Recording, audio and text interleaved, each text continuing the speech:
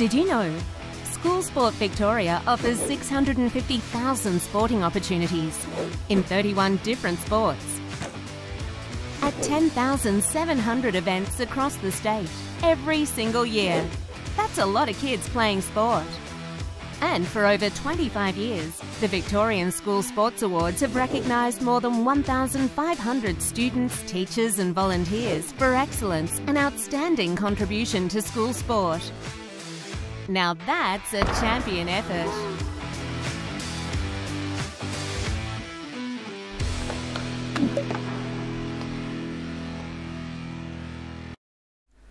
Good afternoon and welcome to the ASKSSV show, and we're very privileged to have the very amazingly talented Libby Birch. Welcome, Libby. Thanks for having me. It's really exciting to be involved in this show.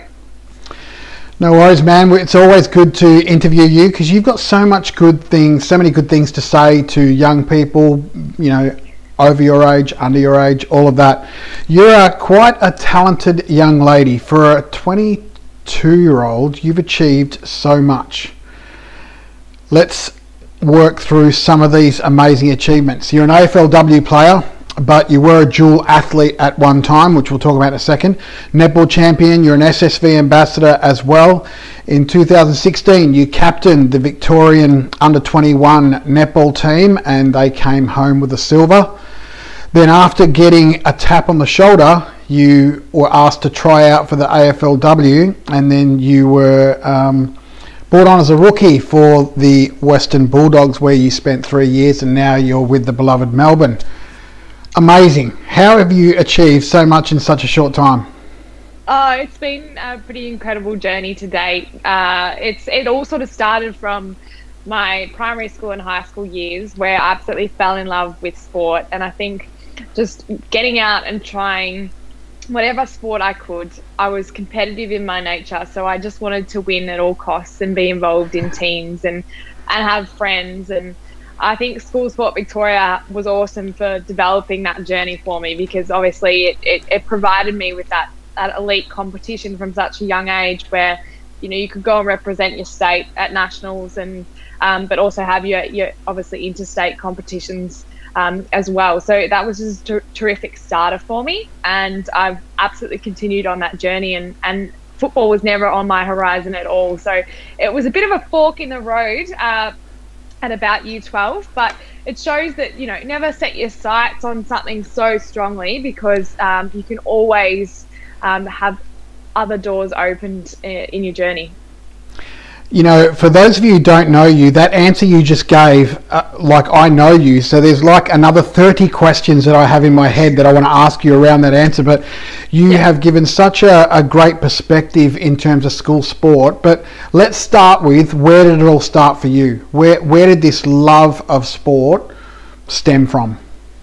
Yeah, so when I was actually when I was a growing kid in primary school, in prep and grade 1, I actually wasn't in sport at all. I just really enjoyed being just working on my schoolwork and being with my friends, and all of a sudden I started to get bullied at school, and I was having a really tough time. And it was actually my PE teacher at the time who got me into playing sport. So he said, come have a kick of the soccer ball on the oval at lunch, and absolutely fell in love with the fact that you could just give sport a go and have a crack and, you know, make mistakes, but doesn't matter. And then obviously my competitive instinct came out, and I just wanted to win and play with teammates. So that's where it all started. And after a couple of years, the bullies couldn't touch me anymore, because I just felt so passionate about sport and leading my teams and helping everyone to grow, and I loved learning new things. So that's kind of where it all started for me.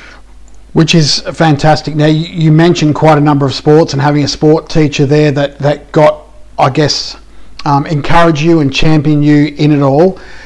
What about Team Vic? What was that like for you, and what teams were you around?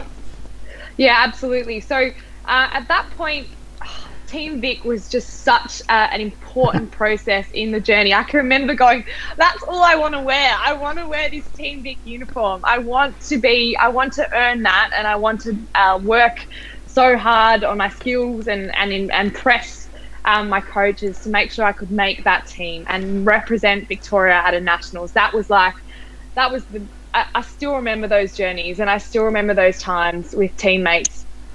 That was just the be all and end all for me at that time. And I ended up in two sports actually at that time. For hockey, I represented Team Vic, and also for netball after a number of years. And I also represented the School Sport Australia team over in New Zealand for netball as well. So that was something that I was really, really proud of. And I still have all the Team Vic uniforms in my room, packed up in a nice little area, because it's just really important memories for me. And they are the foundation, I think, of, you learn so much, and they're foundation of the elite sport to come if you want to go that way.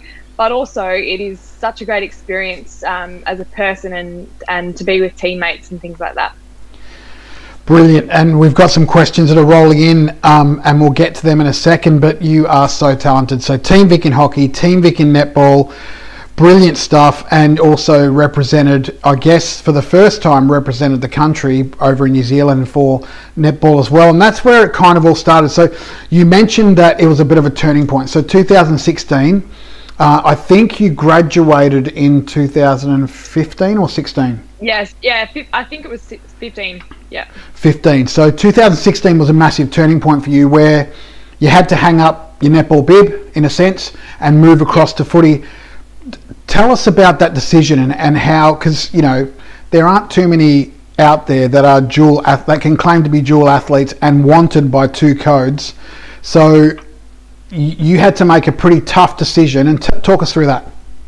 Yeah, so obviously netball growing up was my be all and end all, and I wanted to be an Australian Diamond, and that was just something that was in my horizons, and I never wanted to sort of shift that view.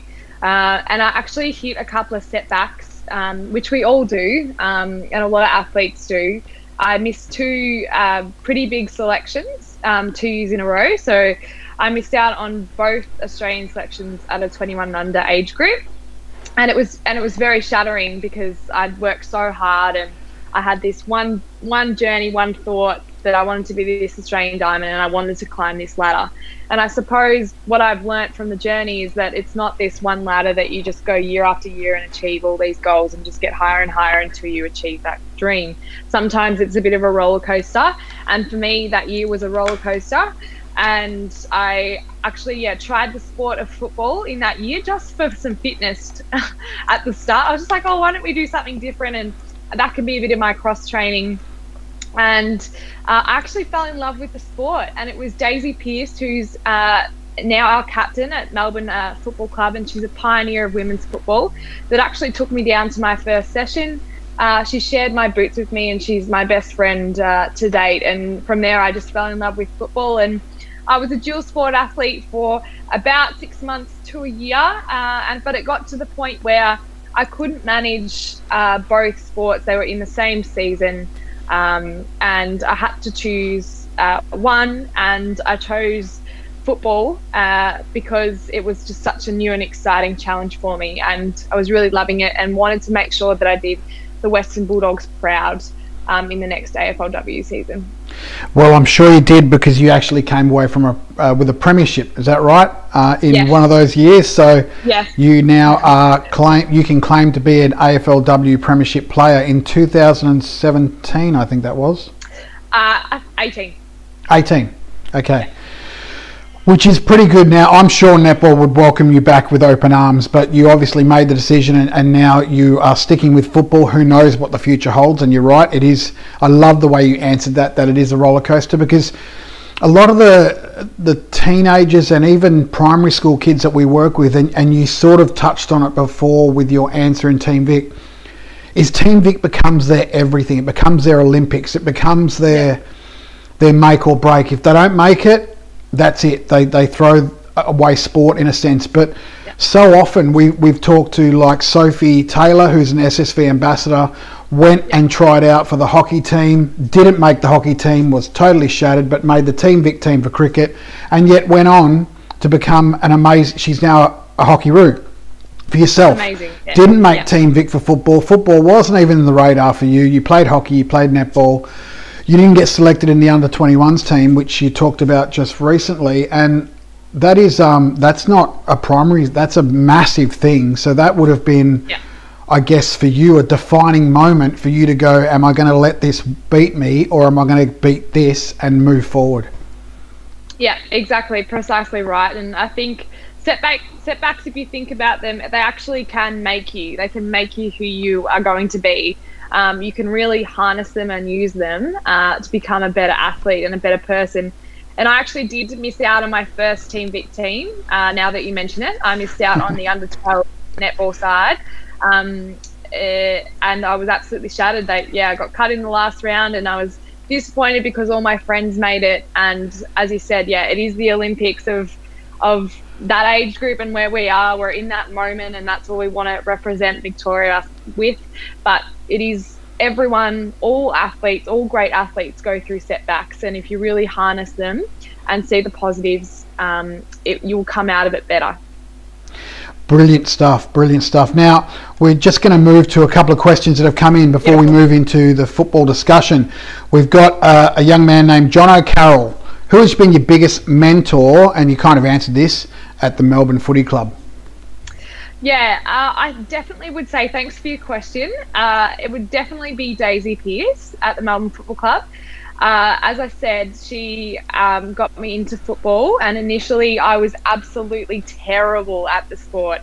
I could not kick a footy, I could not handball the ball, I couldn't bounce the footy, yet she saw something in me and persisted with me and showing me how to play the game of football. And I suppose that patience, but also the way she led me into this sport and helped, I guess, nurture me in this environment, but then also let me spread my wings. And obviously I moved from that Darebin Football Club to Western Bulldogs, so I was back on my own for a little bit, but now I've returned back to the Melbourne Football Club. Which is brilliant. Now, obviously the Falcons was very foundational for you, but for those of you listening who don't know this, you, correct me if I'm wrong, you were only playing football for about 3 months before you got the tapped on the shoulder, right? This wasn't something that you were spending, 10 years playing with boys or whatever? No, I'd only picked up a football in June 2016 for the first time, and then 3 months later I got the tap on the shoulder to become a rookie for the Western Bulldogs. So very, very raw I was. Brilliant. And there probably would have been a lot to learn, but this is a testament to you as a person, and I've certainly seen you on the field, and anyone who's watched you play, there is no other focus but getting that ball. So you obviously showed those people that were looking at those trialists that you meant business. So brilliant stuff. Hey, we have another question that's come in from Julian Marrett. I think Julian Marrett is a parent, and she's asking this on behalf of parents, I think. Did your parents ever want you to do another sport they thought you would like? Like, was there pressure from mum and dad to do something different? Like, don't do this netball thing, it's too dangerous, too many injuries. Very good question. My parents have always been fully supportive of whatever makes me happy. And so initially, it was, they sort of guided me into a few sports and sort of introduced me to every sport. So whether it was athletics, whether it was netball, whether it was tennis, whether it was hockey, I tried sort of everything. And then whatever I kind of liked, I kind of stuck with.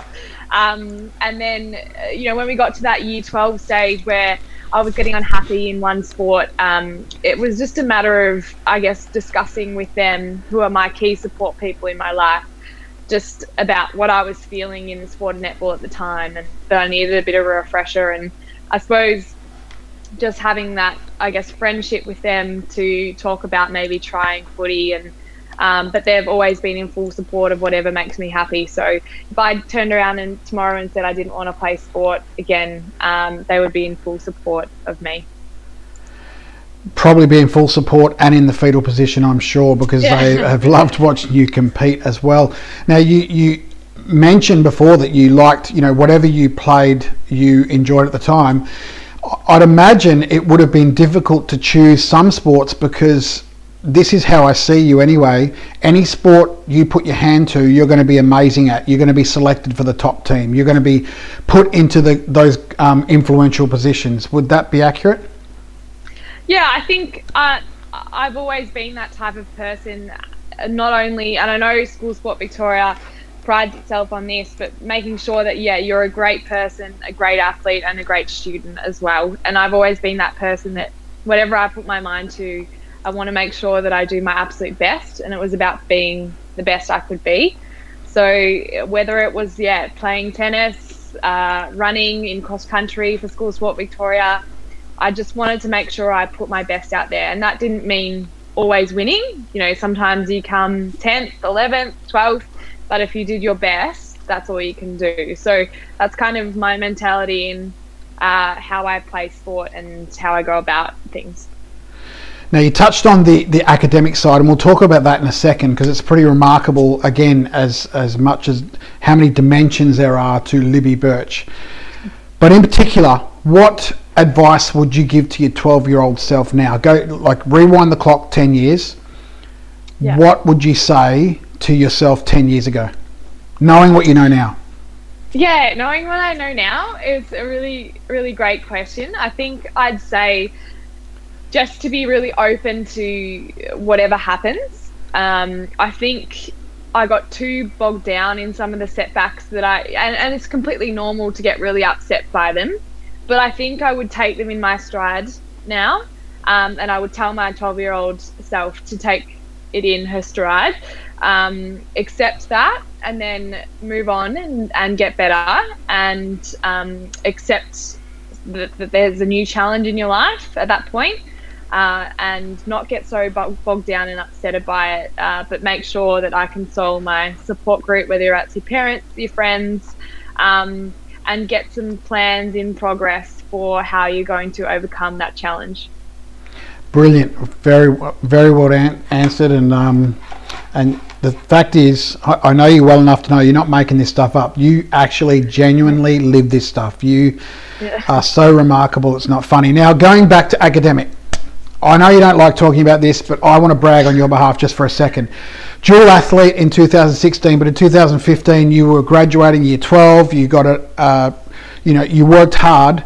But what is amazing is that often we find an athlete will do really well in a sport and not so well in academic. Doesn't mean they're not intelligent. It just means that they focused on their sport. For you, it was the opposite.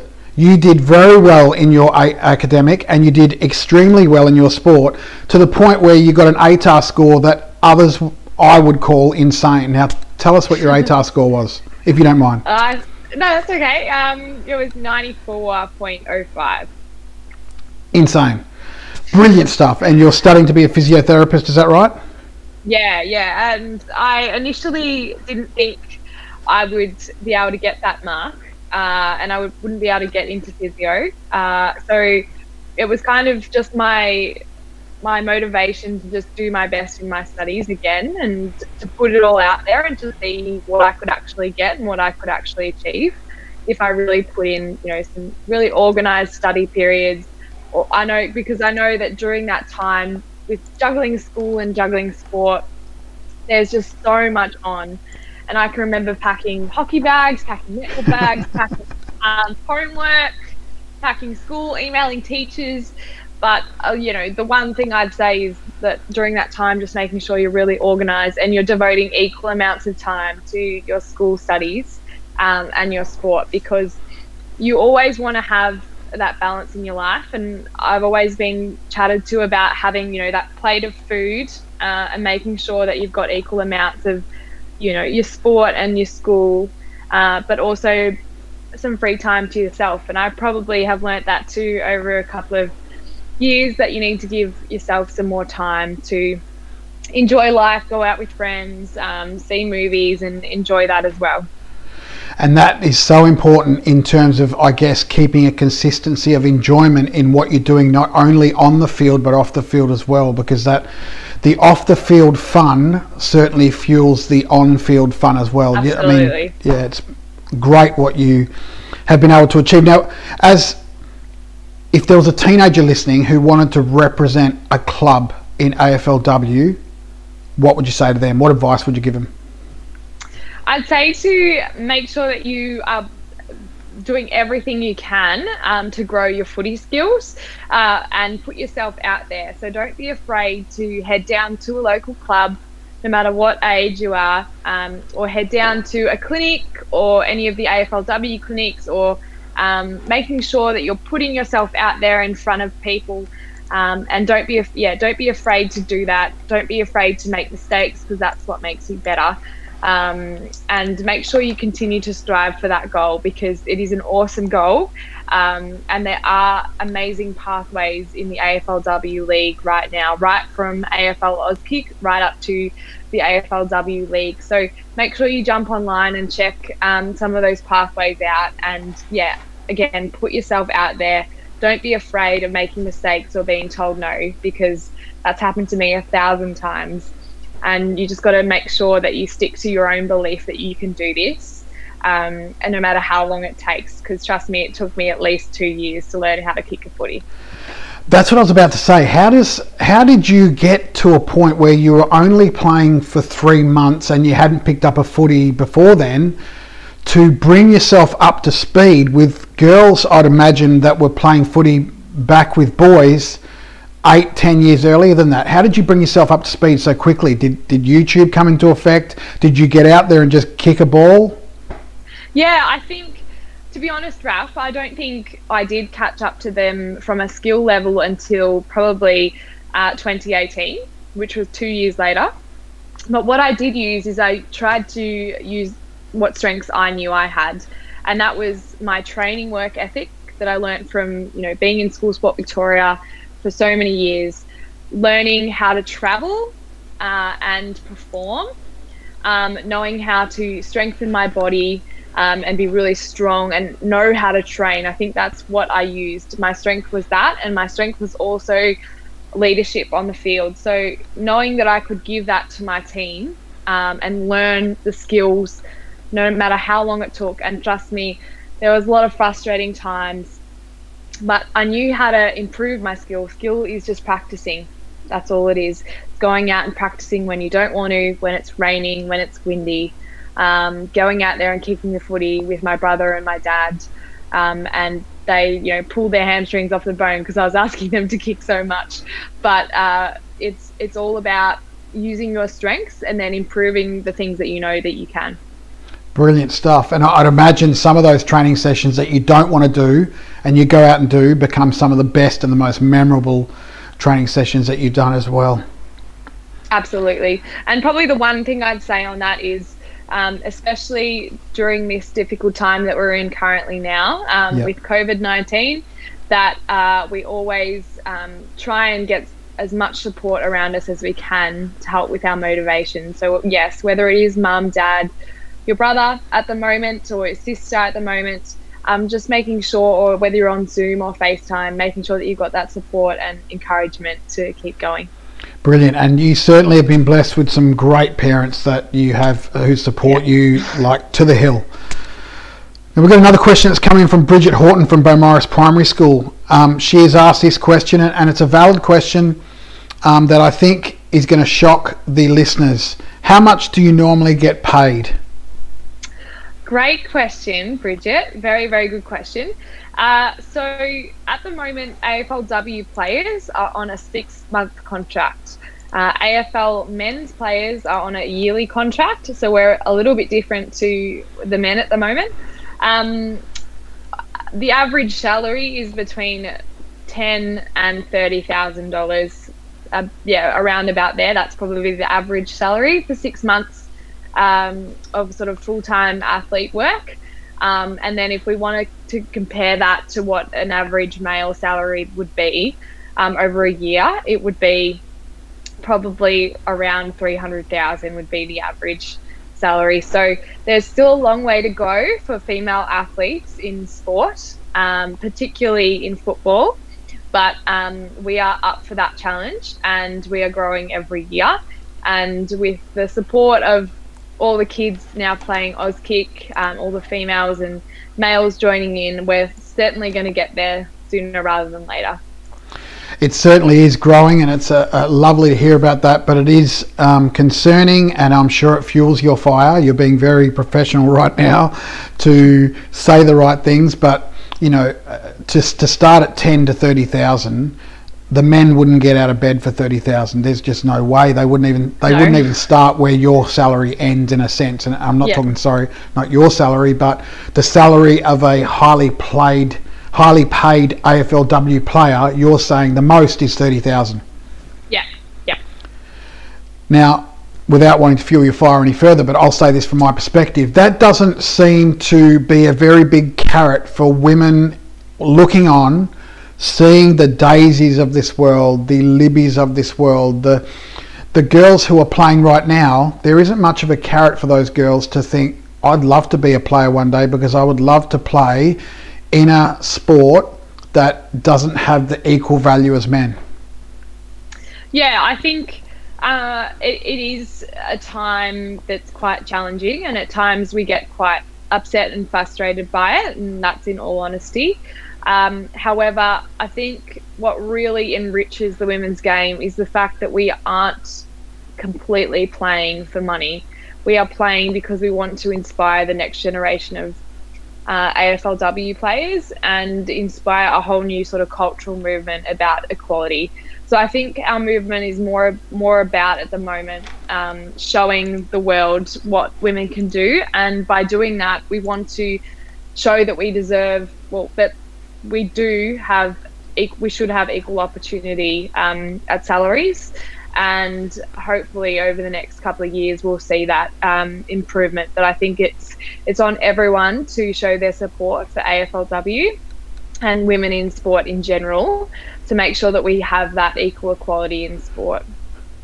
Yes, so true. Now, you know what's interesting in this whole conversation, generally speaking, is that AFLW, women's AFL, is probably one of the more higher paid sports. You look at hockey, soccer, cricket, they're not paid as much there. So that's I love what you're doing, and I love that you're championing the cause there, and I think you're right, there's movement that's happening, and it's exciting movement actually. It's really growing in this country. Tell us what it's like though, your first round 2017, you just trialled. The Doggies were playing against Fremantle. It was at Whitten Oval. Yeah. Oh, good memory. You rolled out. And what was it like to roll out to, correct me if I'm wrong, was a lockout crowd? Yeah, absolutely. It was something to behold. Like, I could never have imagined him playing in front of more than 10,000 people. A packed Whitten Oval in Footscray, running out in the first year of AFLW was incredible, and running out with your teammates, your best friends at the time, and knowing that it's more than football. And you know, it was just a really special experience, and one I'll never forget, and one that you want more and more of. It's especially to see, you know, be able to go up to the fence after the game and sign autographs and get photos with the young kids. Yeah, it's just really special, and it's something that I think everyone who wants to be an elite athlete dreams of. Yeah, it's just one of those pinch yourself moments. Yeah, it would be, and I'm sure you recall it quite often as well. So what are you doing to keep yourself occupied during this time of isolation? Yeah, I think at the moment it's a really challenging time for all of us. We're very isolated. We're not with our teammates, and we're not doing our regular routine with school, with sport, with training. So what I think is the most important thing to do during this time is get yourself in a nice routine, whether that's writing yourself a calendar of what you're going to do every week, getting yourself to do a challenge every week. So at the moment, what I've been doing is writing myself a challenge every week to complete each day. So during this week, for example, I've got 50 push-ups and 50 sit-ups to do every day for a week.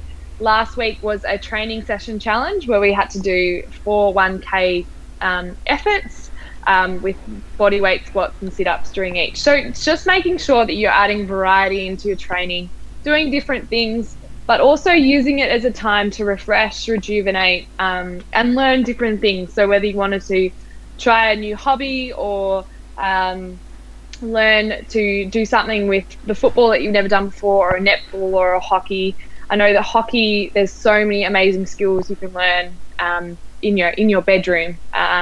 So, you know, those little things can make you a better athlete when you come out of this time and get to go and see your teammates.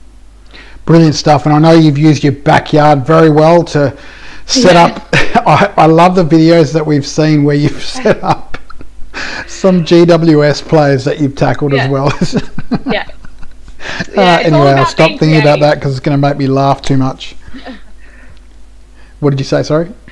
It's all about being creative at home. Set up your own gym, set up some opposition players that you can tackle and have fun with. I definitely got my arts and crafts out, that's for sure. Hey, what John O'Carroll's asked this question actually on YouTube. What's your favourite position to play on the footy field? I think everyone likes to play in the forward line, but I've actually never played in the forward line. I have always been a defender, and being a defender and making sure that I stop my opponent from kicking lots of goals. It's been, you know, very much a learning period being a defender for many years, and growing in that position. But yeah, I was a fullback this year for Melbourne. I'm usually a halfback in more recent years. So being a fullback was another new challenge I had to learn. I'd imagine that being the forward position is really the glory position. It's where all the goals are scored. Yeah. But you're right, defending is just as important, and I used to love being a defender when I played soccer. Now, we want to just talk through what has sport done to set you up for life in general? Yeah, I think sports taught me a lot about teamwork, and because you need being able to communicate with people, which you need in everyday life, and you need when you're working in teams of people, in businesses. For my sake, it's physio, so being able to talk to patients and understanding them as I would understand my teammates. So I think those two things, sports really taught me that teamwork and that ability to communicate. But it's also taught me to work hard at things, and that nothing worth having comes easy. So, and that's really applicable to life. You can't expect things just to come and fall in your lap. You've actually got to work for them. So I've, working on my physio degree, I'm in my final year. It's taken me 5 years, but I'm nearly there. And being a good person takes work as well. Making sure you're looking after yourself and others also takes work. So I think there's a lot of things that sport encourages us to do, and a lot of things that we learn from sport that we can carry over to our lives. Very true. Now, I guess, taking on what you've mentioned in regard to your studies, you said you're very close. You've actually only got a little bit left before you actually finish off as a physiotherapist. And I reckon, this is my personal opinion, I might be being biased, you'll be a fantastic physiotherapist, because you'll apply the knowledge that you have of your own body as an athlete to what you've learned, and the customer's going to get a very full experience. When they come in and tell you that they've overdone it, you'll know what they're talking about when they've overdone it. Yeah, precisely. Yeah, I think it'll be really amazing to have that insight as an athlete, and be able to help athletes like myself who come in with injuries. However, I've really enjoyed helping some really sick patients in ICU at the Alfred, in patients that are recovering from strokes. And if we think about those patients, they've really had a major setback, and the way that they go about their life and improving each day with little things, I connect with sport as well, because every little skill takes time, and whether that's learning to walk again, that's something that really resembles to sport. Very good. Now, just before we'll wrap up soon, but before we do, take us through a typical week of training when you're in form. So let's think through your in the middle of your AFLW season, you're wanting to peak in a sense, or be in a spectacular form to make finals.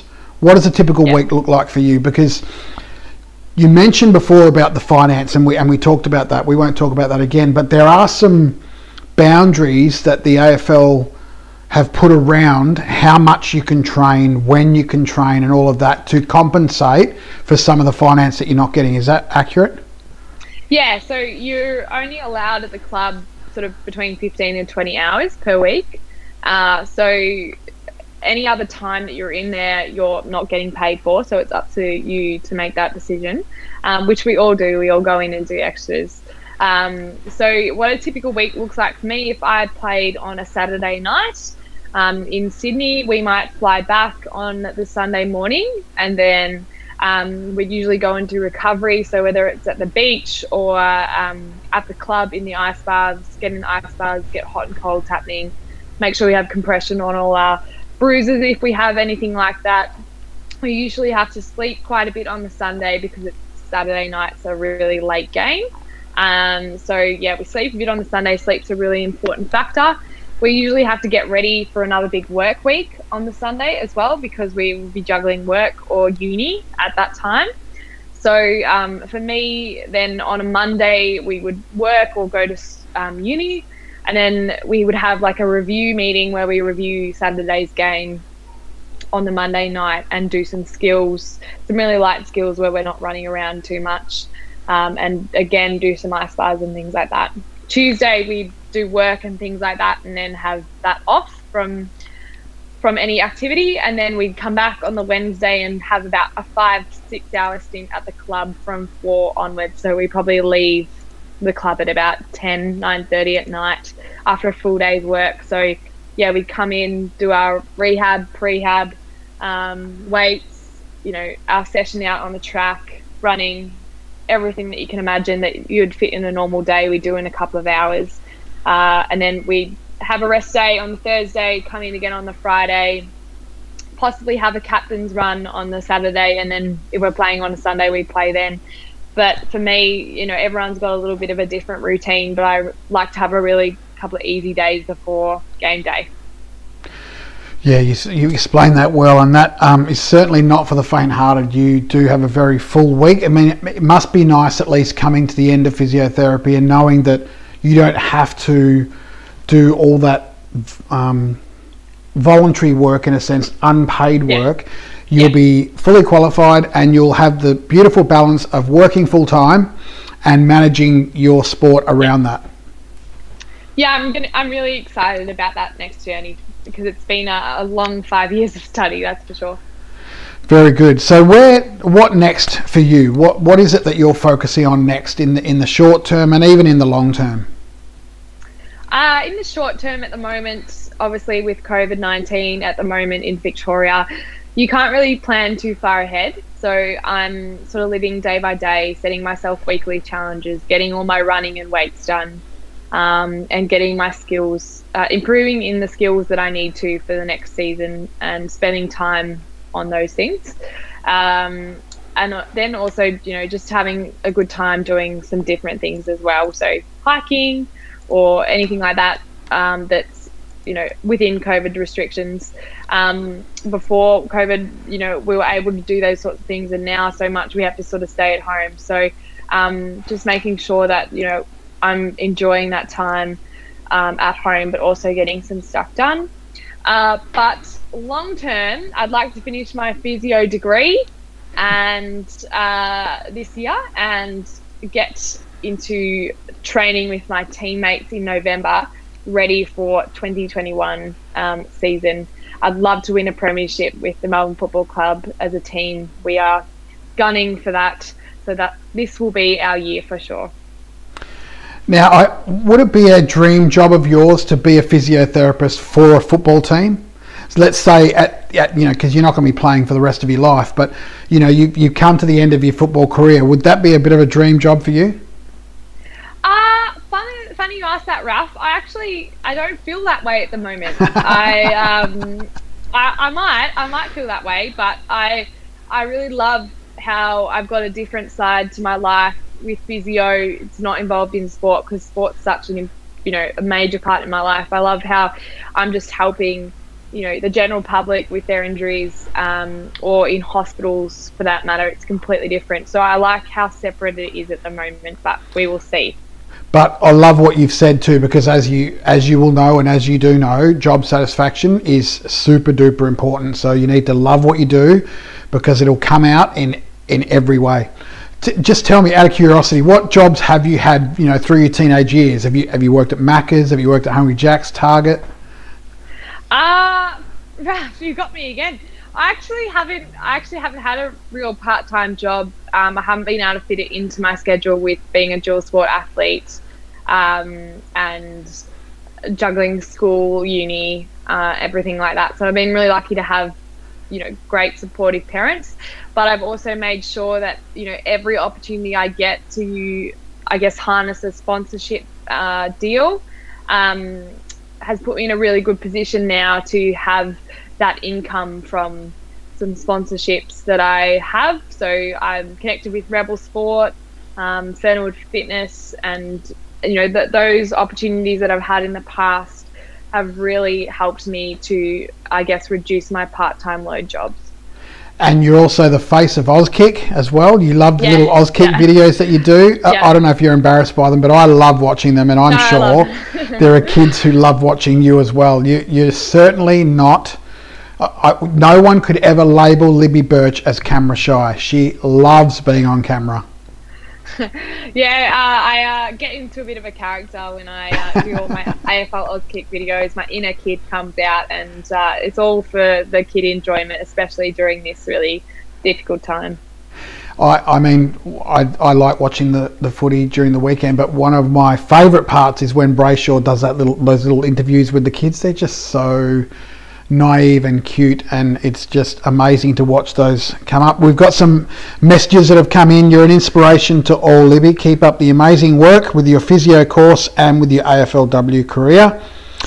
Thank you. Inspiring, Lizzie. Thanks for sharing. And you really are an inspirational young lady. I mean, the reason we chose you as an SSV ambassador is because not only are you a great player, but you're a fantastic human being off the court. You love kids, you know, and you love life, and we just love the role model that you are as a person. So we're excited about what your future holds.